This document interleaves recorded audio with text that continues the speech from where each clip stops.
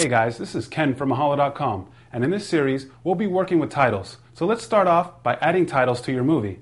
Adding titles in iMovie is a simple and easy process. All I have to do is open the title pane and click this button here.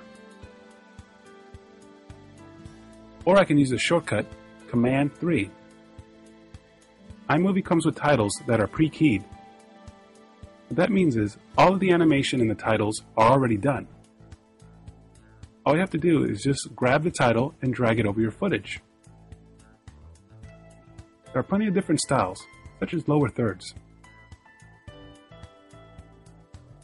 You can preview the title just by moving the mouse over it.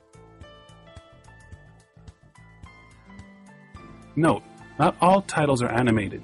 Some are just static. The cool thing that iMovie does, it fades in and fades out automatically when you move your title in the timeline.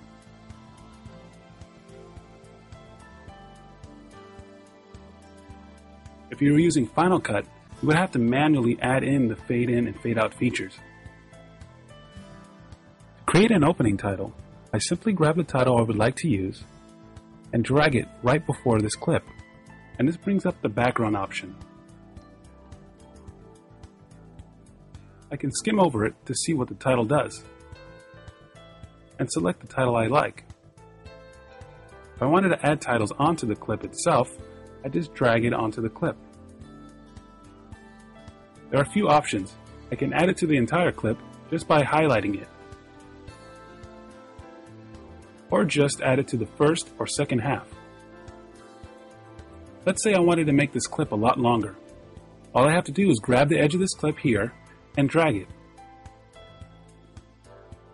And changing the placeholder text is easy.